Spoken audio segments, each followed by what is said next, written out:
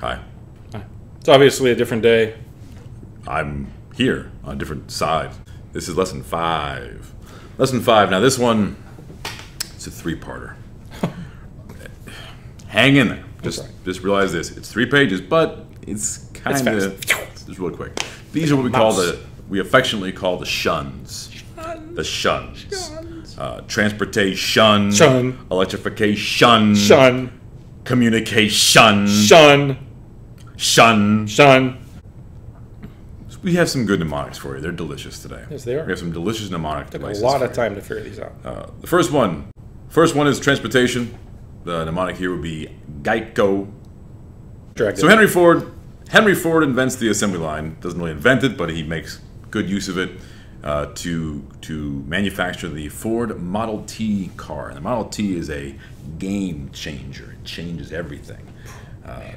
Prior to that, the car was a thing that existed, but it was for the wealthy. The innovation of the assembly line means that you can make them faster, which means you can make them cheaper, which means the price can be lower, which means that now your workers can afford to buy a Ford, the Model T. And that's what changes things. So now we have cars. What does that do? That's what this list is. The result of improved transportation. The improved transportation would be the Ford Model T car. And what comes after? Mater. Did you see that? This ain't gonna be good. GEICO is the mnemonic here. First, the G stands for greater mobility. Mobility. Mobility. Moving. Moving around. They can move around. Yeah. They can get around the city. So greater mobility. That leads to the next thing, which would be an escape from the cities to the suburbs. So we talked about everything this year. The first half of the year is pretty much the movement from rural to urban. Rural to urban. Now it's getting crowded. Agriculture to industry. Agriculture to industry. Rural to herbal. Herbal. Rural to verbal. Verbal to verbal. Verbal to verbal. Rural to urban. But what's missed there, that where you live, maybe, I don't know where you actually are right now, but many people now live in the suburbs. The suburbs begin to exist now because of that greater mobility. So now you can... Suburban. Suburban. Sub-Keith urban. So greater mobility leads to an escape from the cities and the development of the suburban areas. The other big change has to do with jobs. Jobs. The industries related to cars grow, and that just means that there's more jobs now. So there's a time when, many Americans, their job, their employment was tied into Cars. Tires. That still is the case today. Doorknobs. Yeah. Doors. Seats. Windshield wipers. Those blue lights in the bottom of my car. All that stuff. My fuzzy dice. The thing that makes your car go doom, doom, doom. I was trying to do like a panini press. My panini press in my glove compartment for my sandwiches. It's really nice. Yeah. So those jobs. At the bottom of the page, we have a little clip art doodle for you, but like the three industries would be the oil industry. Mm-hmm. Like that changed everything for John Rockefeller.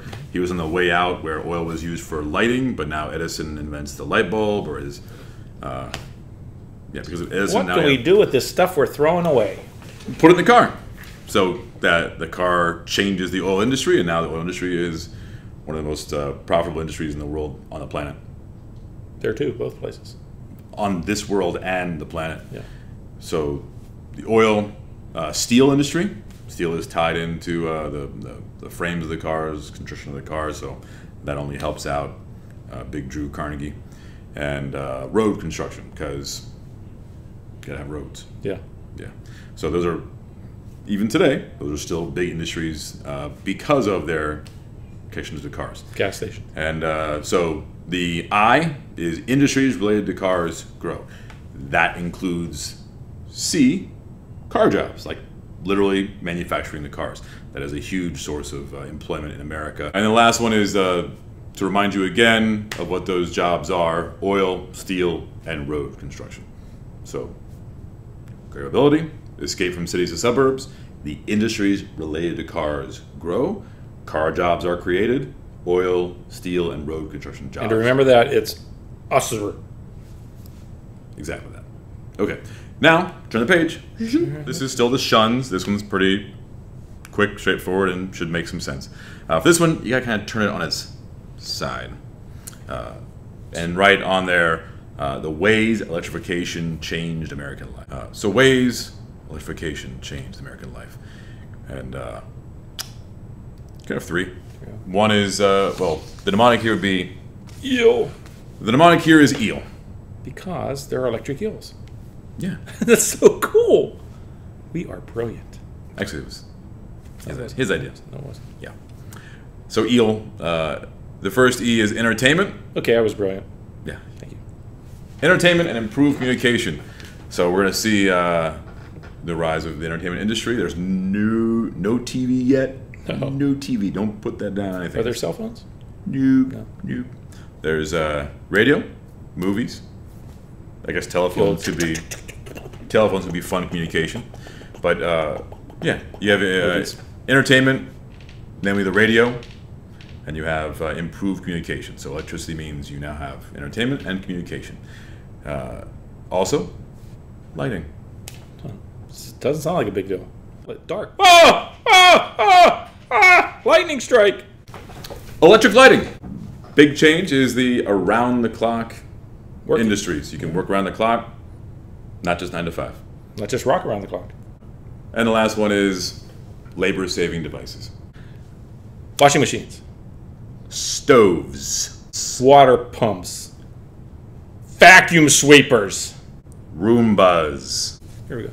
So now, the last one, we've already kind of been talking about this. We said that there are these communication changes, that's what electricity allows, and improved communication and entertainment, and that would be this, page 53. So the things that are improved communication, a big change in communication, there's 3 of them, and our mnemonic here is Mr. T. I pay the fool. I ain't flying no plane. I ain't getting on no airplane, and that's it. I'm gonna forge new and wondrous things upside your head if you try to get me on the airplane. They don't know Mr. T. It's an 8. Some of them know Mr. T. I'm pretty sure you do. It's sad. He had a breakfast cereal. I used to love that breakfast cereal. Did you? I did. I know Cool, and Cool's teaming up with a good balanced breakfast. Teaming up with Mr. T cereal, it's getting on the team that knows how cool breakfast can be. You get a crispy corn taste with a touch of brown sugar. Teaming up with Mr. T. It's Cool. Anyway, communication changes, Mr. T. Movies, radio, I already talked about this. telephone. Telephone invented by Alejandro Graham Bell. Alexander Graham Bell.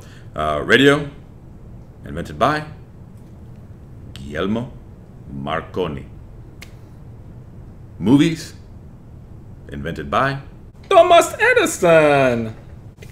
moving pictures. Yes, so the that's what picture moves. They already invented pictures. Yeah. That was a long ago thing on caves.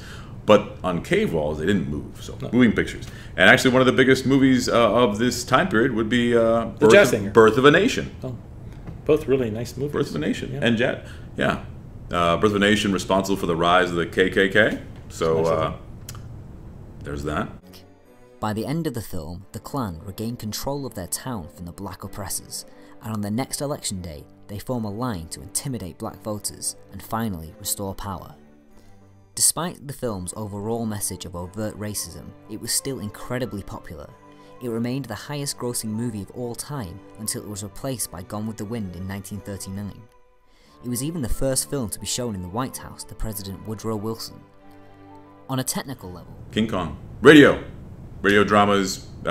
Starts off, radio as just a means of communicating. If you're on a boat and the boat is sinking, You can say, "We're done." we're sinking. We are sinking. What are you thinking about? Yes, that was the problem. Actually, the Titanic had a Marconi room. Yeah. So Guglielmo Marconi, he invented it. It was used as we're sinking right now. Could you please come send? And so more people would have died on the Titanic sinking if they had not been able to call for help on there. But they also turned off the radio at the other place early. So they turned it off early. They missed the original signals. Then they turned it on again. They got the original signals.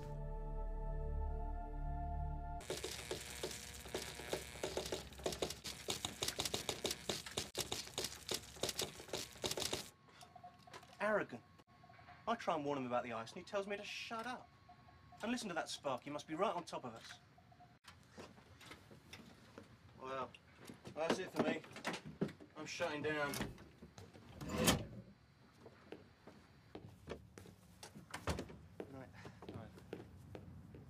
That's it. Doom, doom, doom. NPC. Bye.